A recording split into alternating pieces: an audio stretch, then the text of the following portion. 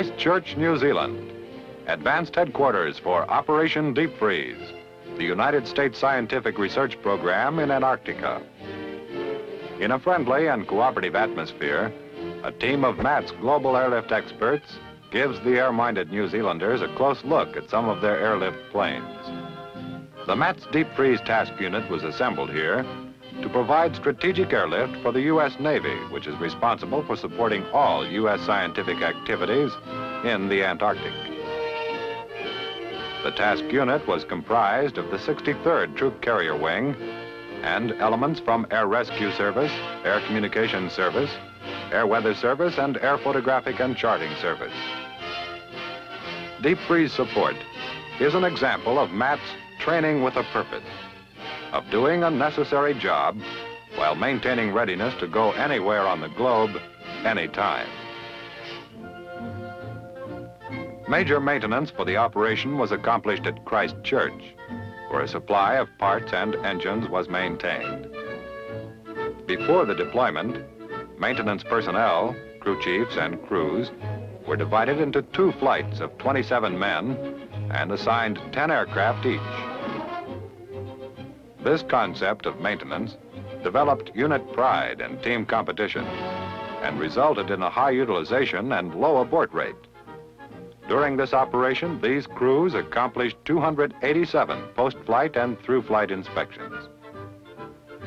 Also, 28 personnel operated the periodic inspection dock, where 16 periodics were accomplished during the operation based on a 200-hour inspection concept due to the long-range missions and accelerated flying requirements.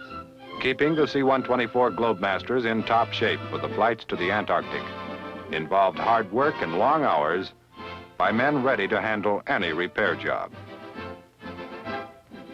The first flights to the Navy's air facility at McMurdo involved priority cargo for the support of overall operations at the base camp during late 1960. There would also be flights carrying MAT's maintenance and aerial port squadron equipment needed to have everything ready when the drops to the scientific stations were to begin on 15 October. Weather conditions in Antarctica generally begin to improve during the first weeks of October. Plans called for deep freeze missions to begin around the 10th of October and be completed by December 1st. 3 aircraft and 5 crews would be maintained at McMurdo for the drops. 2 turnaround flights each day would keep the aircraft and crews shuttling back and forth to Christchurch. Air crews would spend only 5 days on the ice and then would return to the task unit headquarters where aircraft would be maintained and inspected.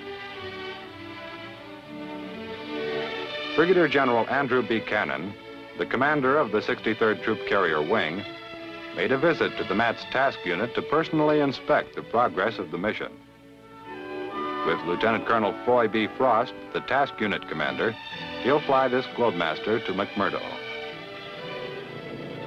The Pelican insignia is an appropriate symbol for the men of the 9th Troop Carrier Squadron who flew the deep freeze airlift missions. Many of the 9th crews are veterans of cold weather flying over remote parts of the globe. They've taken part in airlift support during construction of the Dew Line and numerous Arctic resupply missions. This is also the 2nd consecutive year that the 9th Squadron has been assigned this deep freeze mission. 14 air crews were assigned to the task force, totaling nearly 100 personnel. These crews would be operating their aircraft at the MAT's average utilization rate of 5 hours per day per aircraft.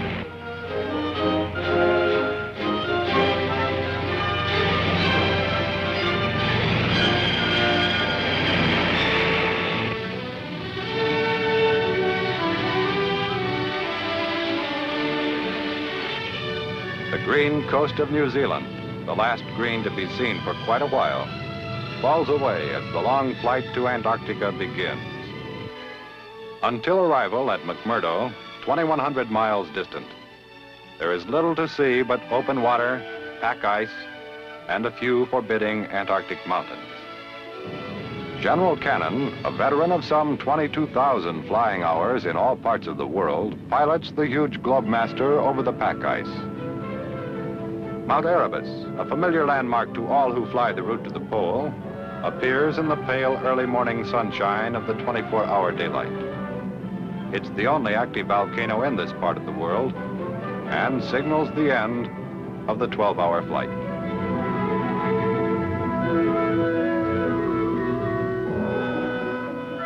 This ice strip at McMurdo is the same used the previous year and could never be considered to be in good condition. The Navy snow compaction team did an excellent job of preserving the ice strip, and it remained in usable condition throughout the entire operation.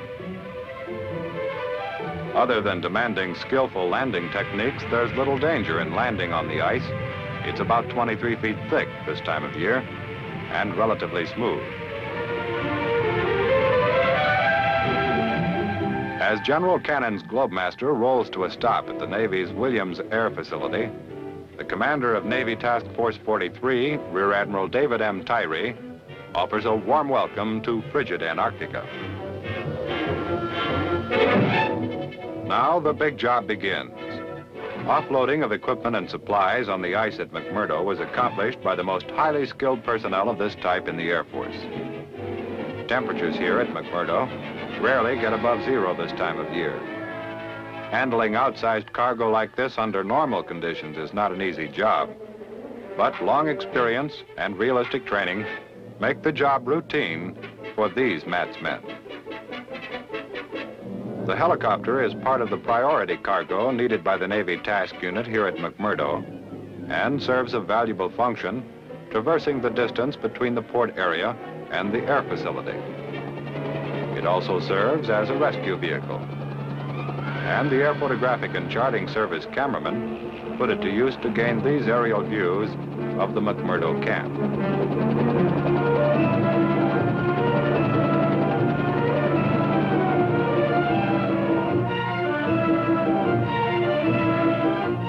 Lawnmowers at McMurdo presented no serious logistic problem. But anyone having the snow shovel concession is bound to clean up. With so much equipment required in an operation such as deep freeze, loading and unloading becomes a major and seemingly never-ending procedure. This unusual piece of equipment is a snow miller, used to excavate trenches in the hard-packed snow, which can be covered and used as storage shelters and tunnels between buildings. In all, 881 tons of priority equipment and supplies were airlifted here to McMurdo before the actual drop missions were begun at the Birdland and Pole stations.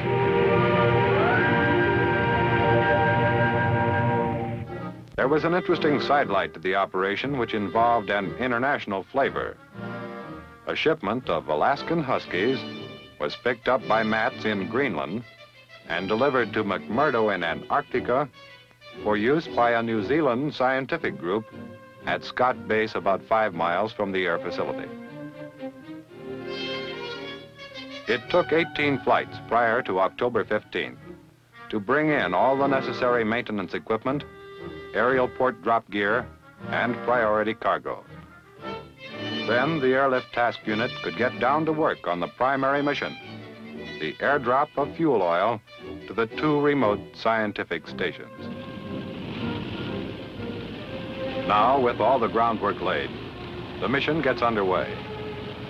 Fuel oil to operate electrical generating equipment and to supply warmth for the scientists during their long vigil in the angry, cold climate of Antarctica starts for the bird station.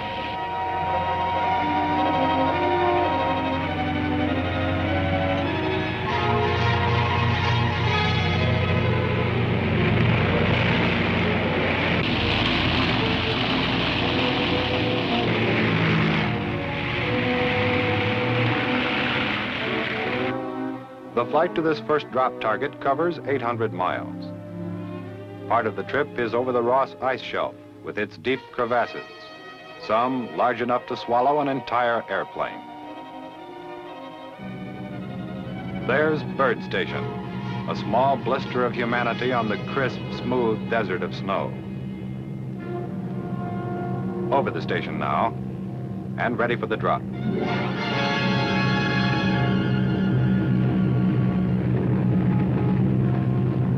Carefully packaged bundles of precious fuel, weighing nearly a ton apiece, spill out of the Globemaster and are eased to the ice 1,200 feet below.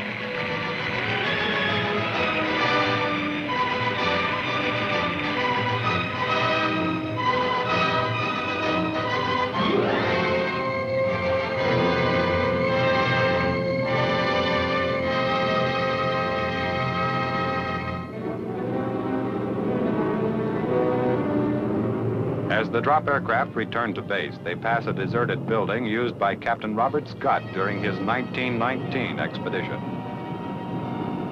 Today, the Air Force keeps a living record of its operations in the Antarctic on motion picture film.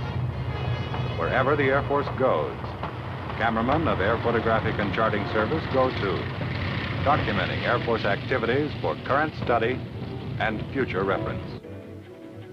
In an operation in this part of the globe, time is of the essence. The deadline of 1 December had been established, and meet it they must. Through experience, it had been learned that by the end of November, the ice strip begins to deteriorate from rising temperature and heavy traffic. No sooner does a plane return from an airdrop than it is readied for another mission.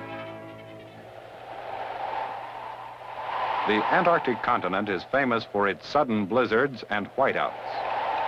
The first 3 weeks of October were continually plagued by the most adverse weather conditions that have ever been noted in the Antarctic. General Cannon said in his report, "This year's deep freeze operation surpassed previous years in terms of difficult weather and mission demands." Storms like this present real hazards to personnel and equipment. There was a very limited amount of preparation that could be accomplished while weather conditions of this type persisted.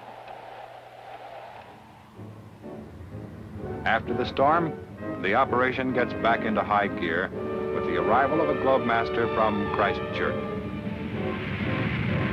The newly fallen snow creates a miniature blizzard as it is caught in the wash of the propellers as they reverse pitch.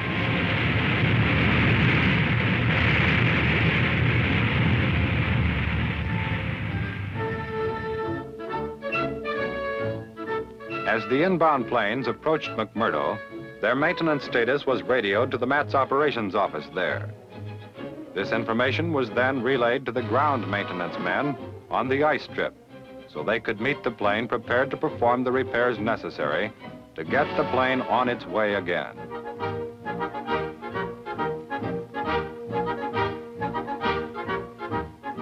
No shelter from the elements was available for the maintenance men as they worked on the planes at McMurdo. But this didn't hinder them. Their work went right on. Necessary maintenance was performed to keep the planes in safe flying condition. Most of the work, however, was done back at Christchurch. Meanwhile, the aerial port men prepare bundles of fuel oil barrels for air drop. All drops during the entire operation totaled 68, with a gross weight of 1,091 tons. A short breather from work was taken to celebrate an Antarctic Thanksgiving.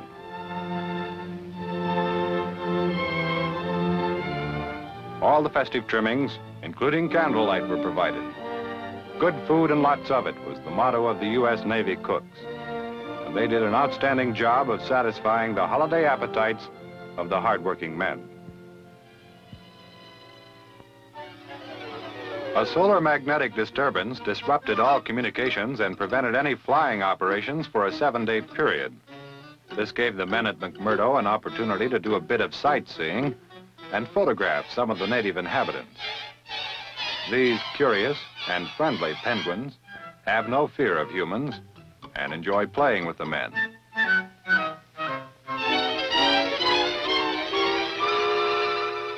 The seals come up through the ice to sun themselves. A mother and her pup pose sleepily for shutterbugs among deep freeze personnel. Seals, like the penguins, seem to have little fear of man.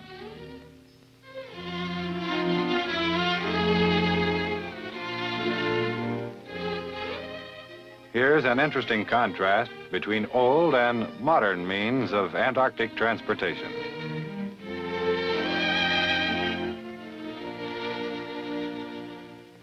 Once the communications blackout was over, it was back again to serious business for every member of the operation. The work of the men of the 1710th Aerial Port Squadron in loading and offloading of cargo, rigging for the drops, and deploying the dropped cargo from the planes was a vital contribution to the success of the mission. During the 24-hour-a-day operation, many of these men worked an 18-hour day with only time out to eat and sleep. Their smooth working team allowed the crews to take full advantage of the periods of good flying weather, as they usually had a returning plane reloaded for another drop mission within 2 hours after its arrival. The area provided at McMurdo Sound for aircraft movement, refueling, loading, and maintenance could accommodate a maximum of 7 C-124 aircraft at any one time. The refueling pit could only accommodate 1 plane at a time. Very often, the pumps in the refueling system were frozen or mechanically out of commission due to the cold. The seals in the refueling nozzles were often either frozen or worn out. As a result, there was excessive fuel spillage. This, in part, was responsible for the rapid deterioration of the ice in the refueling area. As a result of this experience, recommendations have been made to deal with this problem. Crews were normally alerted 3 hours prior to their scheduled takeoff time. The Weasel was utilized in such a manner that the incoming crew could return the Weasel to camp, and the outgoing crew would return it to the ice strip. The Aerial Port Squadron maintained loads ready for each station in case the weather at one station went below drop minimums. Then all drops would be concentrated on the other station while the weather was good. Of a total of 73 sorties to Marie Byrd Station and the South Pole, only 6 aircraft were forced to return to McMurdo. 4 of these because of en route weather, and only 2 because of equipment malfunction.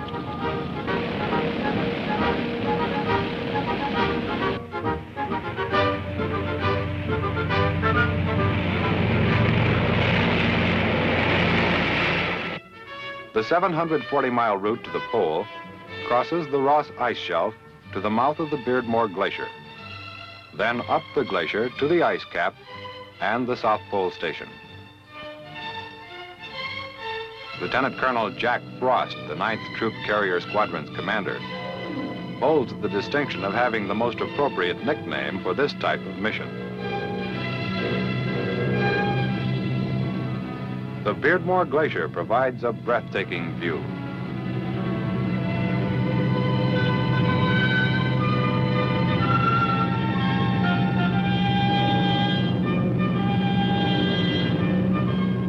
Then up this river of ice in a slow climb toward the polar plateau. The rugged and forbidding mountains and crevices below cause the viewer to admire the fortitude and courage of the early explorers Edmondson and Scott in their slow and laborious trek over this same route on their way to the South Pole. Flying over such terrain also makes the aircrewman appreciate the expert maintenance that keeps the aircraft in top-notch flying condition. Precise navigational calculations result in the arrival of the plane directly over the camp, which is the southernmost point on the globe, 90 degrees south. This man-made pole, flying Old Glory, has been erected at the exact geographical location of the South Pole. The C-124 goes about its work of delivering its cargo to the isolated base below, where the average year-round temperature is 52 degrees below zero. For crewmen aboard the aircraft, with drop doors open, the cold becomes even more bitter. During this deep freeze airlift operation, the 63rd Wing flew over 3,700 accident-free hours and maintained an average utilization rate of over 5 hours per day per aircraft. In flying these hours, the task unit accomplished 68 drops to Antarctic stations, totaling nearly 1,100 tons. with a recovery rate of 99%. A truly impressive record in the face of difficult operating conditions. During the deep freeze airlift, MATS flight crews and all their supporting elements demonstrated again the versatility and professional skill of this nation's only strategic airlift force.